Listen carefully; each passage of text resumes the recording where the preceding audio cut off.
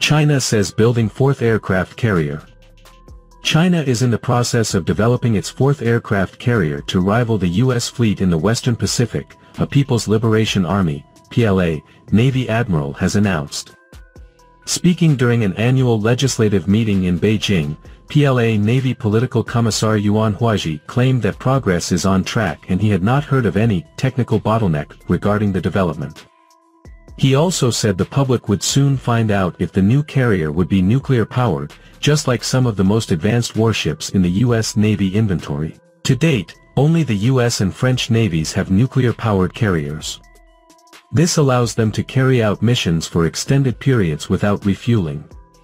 We are building aircraft carriers to protect our national sovereignty and to protect our territorial integrity, he stressed, as quoted by the South China Morning Post. Prior to the announcement, illustrations of the fourth aircraft carrier being built at the Jiangnan shipyard in Shanghai surfaced online. Latest aircraft carrier. Yuan's announcement comes nearly 2 years after Beijing launched its third aircraft carrier, the Fujian. Despite touting it as the country's most advanced warship, the Fujian is not nuclear-powered because Beijing reportedly had insufficient naval nuclear reactor technology during its development.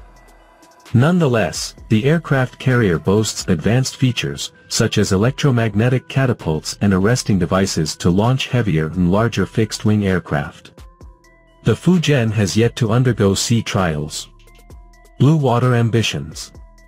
China's recent maritime developments are in line with its ambition to develop a modern, blue water navy within the next decade. Blue water status is achieved when a maritime force is capable of carrying out sustained operations across deep waters.